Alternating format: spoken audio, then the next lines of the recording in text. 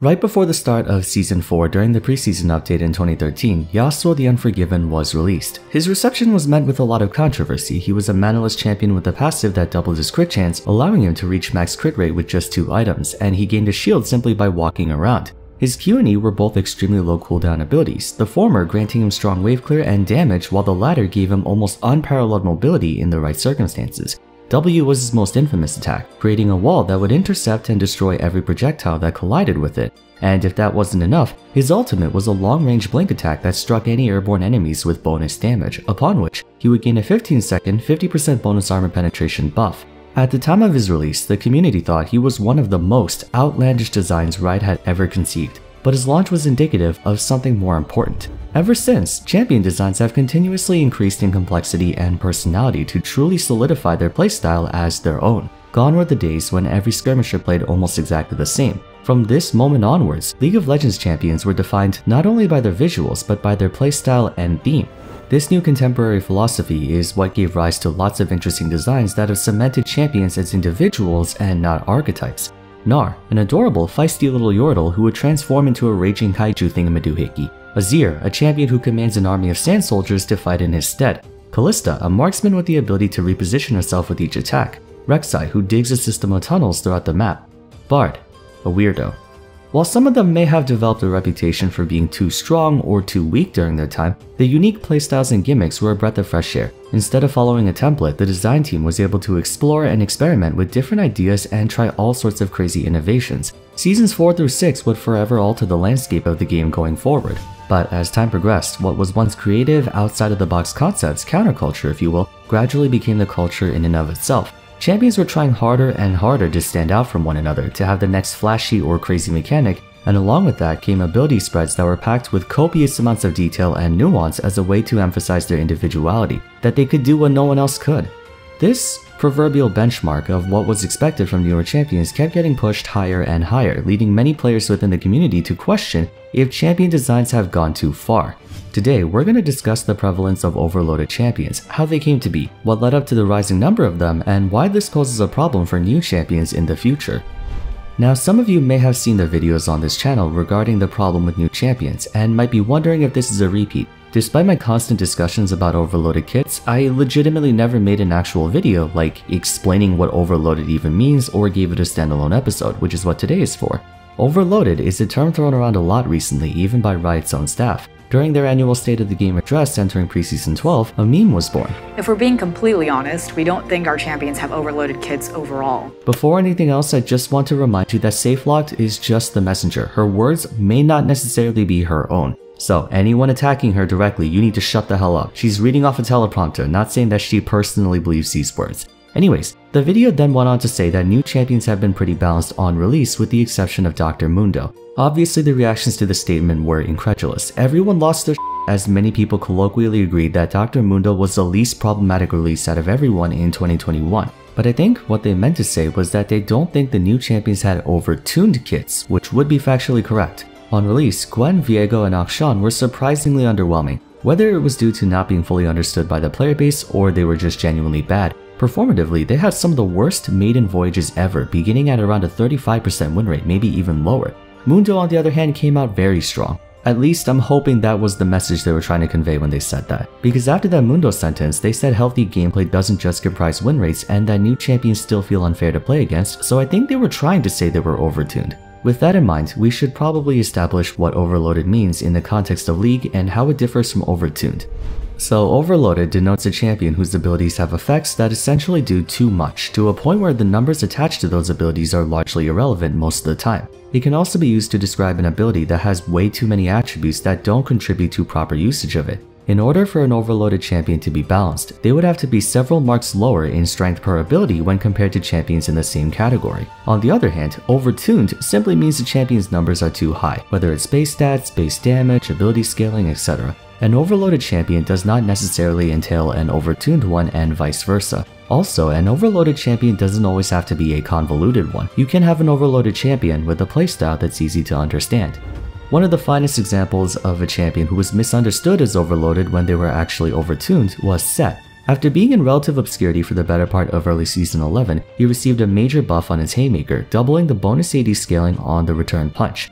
During the peak of the Gore Drinker meta, he would easily grab like 300 bonus AD while having over 4000 health, leading to a massive shield well over 2000 HP and a counterpunch that did close to 100% of the shield's value as true damage when sweet spotted, so 2000 true damage. Because of this, a lot of players complained Set was overloaded since he was able to face tank so much damage while dealing equal amounts in return. As we know now, he's not really all that big of a deal. He was just way too strong in conjunction with Gore Drinker and Sterak's, and both have since been nerfed. Set's kit is perfectly fine otherwise. Aside from maybe his ridiculous health regeneration, there aren't any extraneous elements within his abilities. An example of an overloaded champion would be someone like Akshan. While his gameplay may suggest he's not the flashiest or most oppressive champion, his kit perfectly illustrates what overloaded means. Dirty Fighting lets him shoot twice with each auto attack, with the second one doing half damage. He can cancel the second shot for a short burst of movement speed. If he strikes the same enemy 3 times, they take bonus magic damage, and if the target is a champion, he gains a shield. There are 4 separate aspects to his passive. Avengerang is a boomerang that does damage on the way out and on the way back. If it hits something, the projectile range is extended further, allowing it to theoretically have global range. Any target struck is revealed for 1 second, and any champion struck gives him a short burst of movement speed. I think you get the point. I'm not going to go over the rest of his stuff since we'd be here forever. Normally, an overloaded ability has a bunch of extra conditions or extra things that it does. Like, an ability does damage, but if it hits a champion, you get a shield. If you use it while doing a backflip, the ability has double the power, but if your ultimate is on cooldown, then it gives you 50% bonus attack speed. But if you use it on the tower, the ability cooldown resets, and if you strike 5 enemies with it, then this happens, or that happens, or yada yada yada. An overloaded champion is similar to modern Yu-Gi-Oh cards that have a billion effects, like Red Eye's Dark Dragoon. It can't be targeted or destroyed by card effects. Once per turn, you can destroy 1 monster your opponent controls and dish out damage equal to the monster's attack. Oh, and once per turn, you can discard a card to negate a card effect, and if you do, it gains 1000 attack. To clarify, there are some abilities that are needlessly complicated and others whose complexity is justified. Just because an ability has a big description doesn't mean it's overloaded. The semantics can get a little confusing, so you'll have to play it by ear. When in doubt, the more boxes they check off or the more hats they wear, the closer they are to being overloaded. Another way to tell is if it's unclear as to whether or not the countermeasures that are usually employed against their specific archetype are also effective against them. One might look at Zeri's kit and think she's overloaded, but she still dies like any other marksman if you get your hands on her. The same isn't true for the likes of Gwen, who has a surprising amount of AoE damage and anti-range properties, 2 things that skirmishers normally struggle with. These types of champions have been around for a very long time. It's not endemic to only the past few years. True, the frequency of releases that seem to be way too broken are greater now than ever before. Of the 15 most recent, 7 have been in contention as overloaded at one point or another. Earlier, I mentioned that an overloaded champion would have to be several marks worse than their peers to account for the increased number of options they have. An old example of this is Azir. This guy could do literally anything. He has range, AoE damage, single target damage, dashes, he has zone control, engage, disengage, a shield, his trade combos, he's got all-in damage, he can summon a friggin' turret, he's got a strong neutral game, he skills like a beast. All things considered, he was one of the most overloaded releases in the game, and that's saying a lot back in 2014. As a result, his numbers were gutted like crazy. Azir may very well be one of, if not the weakest champion in the early game. He has some of the lowest base stats and base damage purely because they need to suppress his laning phase strength so he doesn't completely steamroll everything. And holy crap, this guy used to have so much stuff in his kit. He used to gain attack speed based on cooldown reduction, his E used to knock up the first enemy champion he collided with, and his ultimate acted like Poppy's W while active. You couldn't dash through it. Azir was like the OG overloaded champion. That transitions us to the next point of discussion. What was the reason champions have become overloaded in the first place? Why does it feel like every new release feels more ostentatious than the ones that came before? It's hard to say really. The line between a complex champion that's well designed and a complex champion that's overloaded is extremely blurry. You look at Rel, she's definitely got more to look at in her abilities than her fellow engaged supports Leona or Nautilus, even though she does more or less the same thing. An early problem with League's champions was how samey they all felt. Regardless of if they were overloaded or not, champions have become way more complex than they used to. Back then, almost everyone had simple kits where every ability did more or less only one thing. Jax's Q jumped to his opponent, W gave his next auto attack more damage, E made him block auto attacks for a bit before stunning enemies around him, and his ultimate gave him armor and magic resist. For most genres, in order for players to be incentivized to explore new content, that content has to grab your attention in some way. It has to be new, stronger, or better than whatever is currently available. It wouldn't really be all that enticing for you to go after that new 200 attack sword when you have a sword with 200 attack already, would it? But if the new sword was 300 attack or had a special property that gave you more range, then that would be a harder sell, right? You have to continuously push the goalpost further and further to incentivize players to keep playing. Other games try to suppress power and feature creep through different means like set rotation. Pokemon, for instance, every new region you run into the same generic archetypes: fire, water, or grass type starter Pokemon, the early normal types like Rattata, Sentra, Zigzagoon, Bidoof, Patrat, Bunnelby, or the early game birds like Pidgey, Hoothoot, Talos, Starly, Pidove, Fletchling, or the early bug types like Caterpie, Weedle, Wurmple, so on and so forth. They're usually able to recycle the same things since most of the time, the game doesn't have multiples of the same archetype. There's no version where you can get both Bidoof and Zigzagoon at the start of your playthrough. Of course, League of Legends doesn't have set rotation. Champions from day one are still readily available, which means if a new fighter or tank or mage comes out, they have to find some way to distinguish themselves from the rest of the competition. And the only way to do that for a game like this is through playstyles, attributes, or gimmicks. Aphelios is a champion who has 5 weapons, Kiana is an assassin who commands different elements, Viego can transform into enemy champions, Akshan can revive people. New champions all have a gimmick of some sort, even the non-overloaded ones. When you have this many different gimmicks coming out, some of them are bound to be on the crazy side.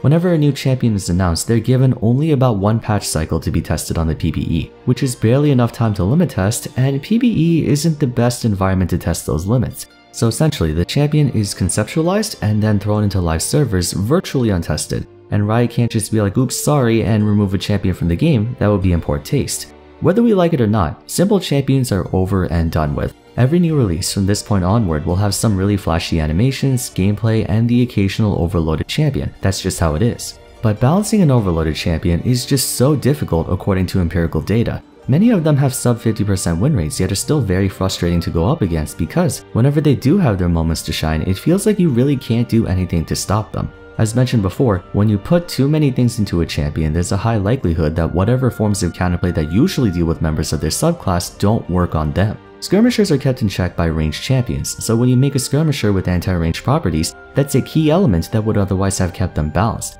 Assassins have poor AoE damage most of the time, so if your team huddles up nice and close, or if you have a tank who can body block, you'll be fine. So when you make an assassin with extreme AoE damage, that's a big countermeasure gone right there. For this very reason, numbers adjustments on them are different from that of other champions. Obviously for a stat checker like Tryndamere, lowering the passive AD bonus he gets on Bloodlust by 20 is a huge blow to him, whereas reducing Yona's base Q damage by 20 won't have as much of an effect. You would have to be significantly harsher on overloaded champions to see a noticeable effect, since their abilities can be used in way more situations. And even then, overloaded champions have lower win rates in light of how many more players are inting on them than carrying, making balancing them even tougher as you're not entirely sure where their true win rate is. So for the most part, Riot over-nerfs the champion and they stay in obscurity almost forever as it's too cumbersome to fix them. That's what happened to Ryze, Azir, Aphelios, even Samira at one point. Credit where credit is due, new releases are way more engaging than old ones. For how much I like to trash on Yona, I'd be lying if I said he wasn't fun to play.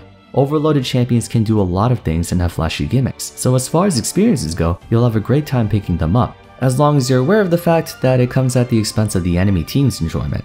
Also, in Riot's defense, I think they acknowledged how far they've overstepped. I don't blame them either. Sometimes when you're working on your game, you get all excited and want to do all sorts of fancy shenanigans. You can lose perspective quite easily and overscope or overload on things, especially if your goal is to avoid making new content look like rehashed versions of already existing stuff.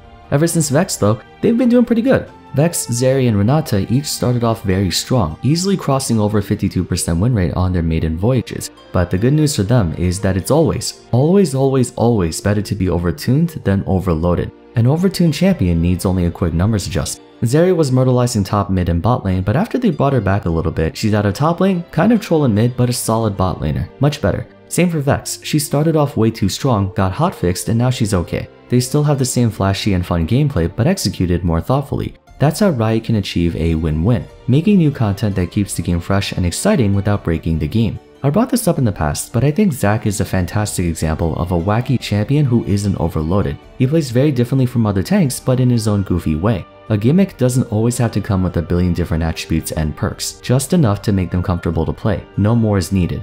That's gonna be it for today though. Let me know your thoughts on overloaded champions in the comments down below. But if you enjoyed the video, please be sure to leave a like and subscribe. Consider following my Twitter, joining my Discord server, and checking out my other champion discussion videos if you haven't yet. But for now, thanks so much for watching, and I'll see you again soon in the next one. Take care.